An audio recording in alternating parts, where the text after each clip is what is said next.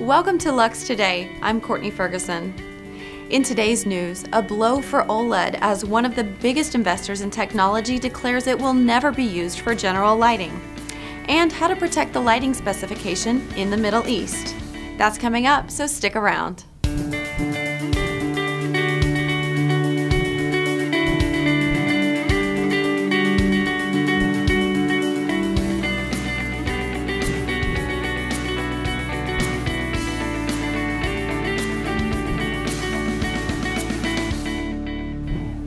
Hello and welcome to Lux Today for February 23rd. I'm Courtney Ferguson.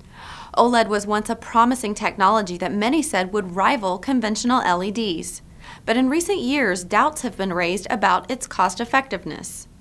Last year, Philips quit the OLED business altogether, and now one of the biggest investors in the technology declares it will never be used for general lighting.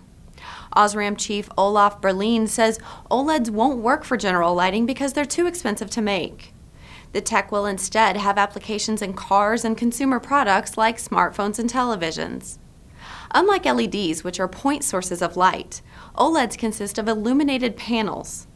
If the price could be brought down, they would have exciting applications in architectural lighting. The problem of high cost has been compounded by rapid developments in LEDs.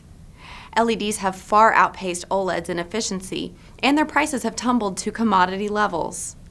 LEDs have also managed to mimic many of the appealing qualities of OLEDs. Product substitution of a different complexion is causing headaches for the lighting community in the Middle East.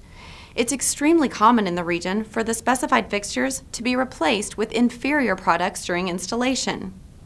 Now, following a number of high-profile incidents, including the evacuation of the Yas Mall and the fire at the Address Hotel in Dubai, product safety is back at the top of the agenda, and lighting professionals are working harder than ever to protect their specifications. Independent lighting designer Regina Santos has been more successful than most at this. She'll be speaking at the Lux Live Middle East exhibition and conference in April in Abu Dhabi. In the meantime, we caught up with her in Dubai and asked her the killer question: how do you protect a lighting specification? There are lots of techniques that I'm using to protect specification, and the most effective ones are actually bringing people on board, bringing the contractor and the client, doing design workshops and having them involved, showing the fixtures. Actually, I usually bring my fixtures to the presentations and meetings to actually show them what is being used and why things are being used.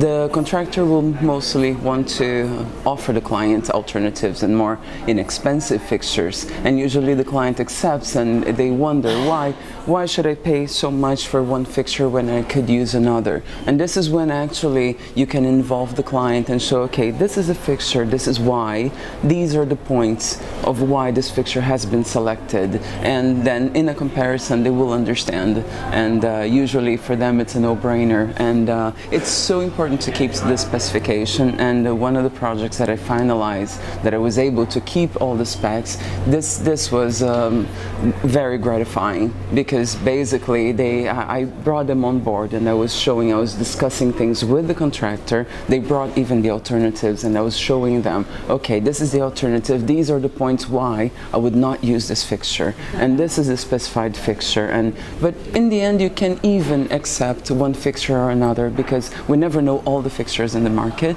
but it's very important to know why you're specifying something and have this discussion with all the design team involved. And this is usually what helps me keep it, and I hope that other projects I will be lucky as well to keep the specs.